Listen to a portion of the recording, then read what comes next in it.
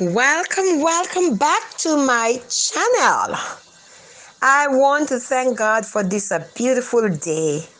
And I want to thank Him for you, my YouTubers, who are always subscribing and showing me the love and support to my channel.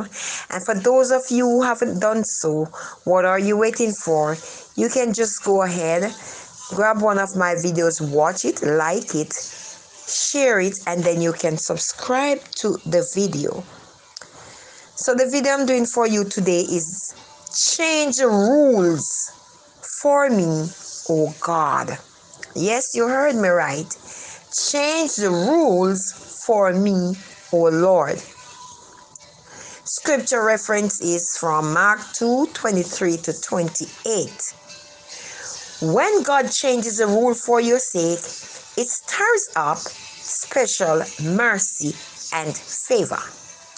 Matthew 12 verse 4 says, How David entered into the house of God and did eat the showbread which was not lawful for him to eat, neither for them which were with him, but only for the priests.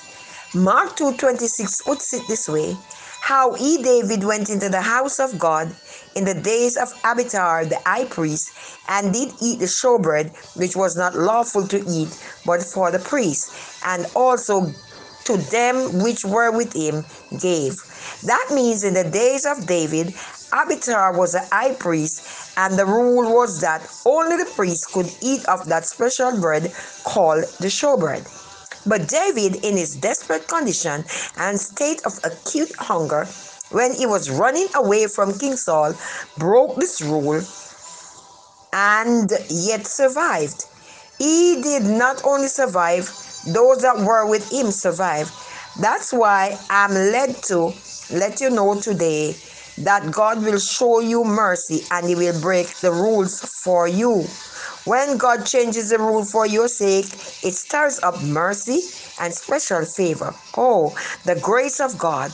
David and his crew would have dropped dead if Jehovah God did not bulldoze away the rules. Don't forget that Uzziah died instantly because he touched the ark of God when he was not a priest. I decree today the special mercy that David enjoyed shall come like a mighty flood over your life, family, and your ministry in Jesus' name. So in this third month of the year, God will change a rule for Daniel's sake, and will change the same for you, and whose enemies were eaten up in his place shall cause your enemies to fall into the trap they have set for you. Daniel 6:7 and 26. In this third year of the month, the God that changed the rule for Joseph's sake, and he possessed the double portion that was meant for the firstborn Reuben, shall also be special favor of double to overtake you. Genesis 48:20 and verse 22. I see rules changing in your favor. I see every protocol that will stop you being bulldozed by the Holy Ghost. I see special mercy locating your name.